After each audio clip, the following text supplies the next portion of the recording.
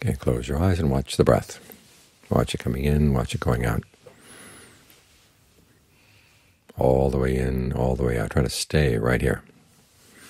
Any other thoughts come by, you don't have to pay them any attention. Just think of them as travelers on a road, but you're in your house. You don't have to get all excited about who's coming and going up and down the road. You want a safe place to stay inside. So you've got to create that safe place. It's not that the dangers of the world are only outside. The main dangers are inside. Your greed, aversion, and delusion. They can latch on to almost anything and really make you suffer. So you've got to watch out for them.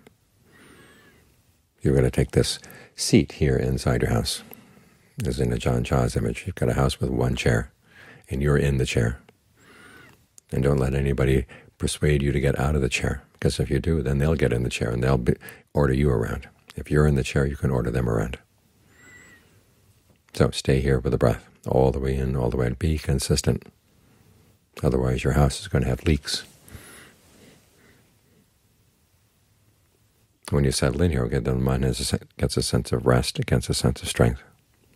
And it can use that strength, both in its worldly activities and in developing itself even further.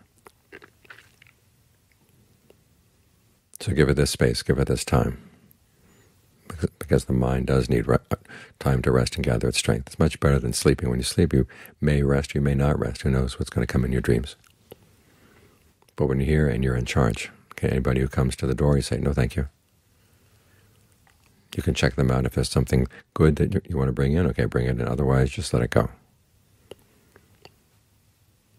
Because it's not the case that when you're in the house you don't see anything outside. You've got windows, you've got doors, and you can open them and close them as you like. But it's good to have something that you can open and close. In other words, a way of saying no to any thoughts that come in that would disturb you, or that would excite your greed, aversion, and delusion, and saying yes to things that would actually help you in terms of the Dharma. Otherwise your house is like a railroad station or bus station. Anybody can come in, anybody can go out, and who knows what they're doing as they're looking around inside the station. But here you're in charge. It's your house. Anybody you don't want inside here you can throw out. So make this your shelter, make this your safe place inside. And the more consistently you can stay with the breath, the tighter your shelter will be, the more airtight and watertight. Protect you against the rain, protect you against the wind, the sun when it's protect you against the sun when it's too hot, the wind when it's too cold. You need this safe place inside. Otherwise you're subject to all the defilements, not only your defilements, but other people's defilements.